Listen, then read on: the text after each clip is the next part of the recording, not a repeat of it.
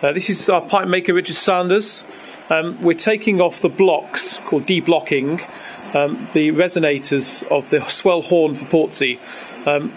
The scale is wrong. They were added in the 60s by Walkers, so they take the scale down very quickly, but they also added harmonic trebles, which we're taking off. So we're going to make new resonators. This is the process of getting them off. So we heat up the block, solder melts, and there we go. The resonator comes off. So we'll show you one more. You can also see the state that these are originally. This pipe here was a B, as you can see. Then Walker's changed it to C, rescaled it. We've done some experiments where we put some masking tape over and covered up the slots. There's a little regulation slot here as well, which is actually original. And the tone of this horn has now come back to how it was. Bottom C here, as you can see, was added again in the 60s. That's being discarded. So I'll show you once again. These are the ones that have been deblocked. These are the harmonic trebles here, which are going to be taken off, and this is the last one to have the block taken off it. There we go, and that's that done. The bass blocks here are actually original, so you can see it's been inked in C sharp, and actually that was actually bottom C, so we're returning those back. The shallots over here. Now we found, as we went through the shallots, that treble C shallot was missing. So we've got B here, C sharp. And then there was another one put in the top, for top F, which was actually taken away, which didn't match at all. So we're going to make a new shallot for treble C to put it in here. Otherwise, these shallots have remained as original.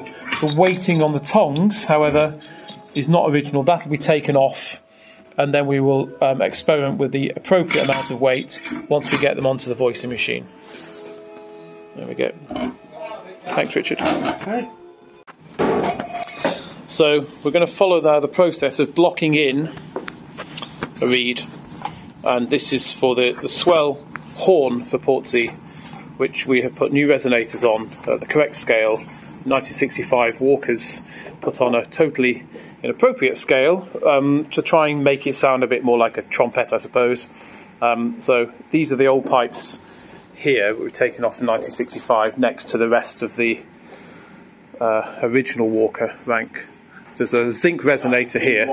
There's a zinc resonator here that's we've taken off. They rescaled the whole rank by a note. So we've taken it back to the scale that it originally was. You can see here we've got C sharp, and underneath it says C horn. I know it's upside down, but so the process now is that we've got the original block and we've made a new resonator. So we put the seam straight so it's opposite the reed spring, then drop a little bit of solder into the little well there that you can see, and then once that's tacked on, then the next thing is that we can check that it's actually straight.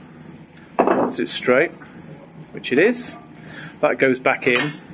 This is a neat little machine that means that you can hold the reed straight and then turn it round as the solder drops into the little well there.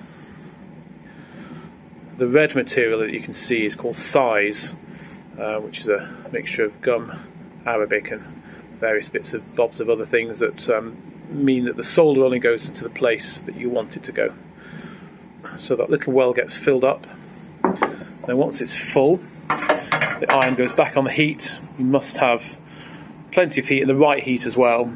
And so we put some more fat, or flux as it is, which helps the solder run. And the next process is to just make sure that it's a nice neat seam. There's no gaps, otherwise the reed won't speak properly. But it's a nice, even join. So the next process really is just to wash it off, and then that's our reed blocked in. So it's just a bucket of soapy water just to get the fat off and to get the size off as well, and that'll just be rubbed down, and then afterwards it'll be buffed up with a leather cloth. and then the whole assembly will be put back together. So these are some that have already been done. This is the new tenor B, as you can see here, which originally, with the 1965 work, was actually A sharp, so they moved everything round. So there we go, that's the process of blocking in a reed.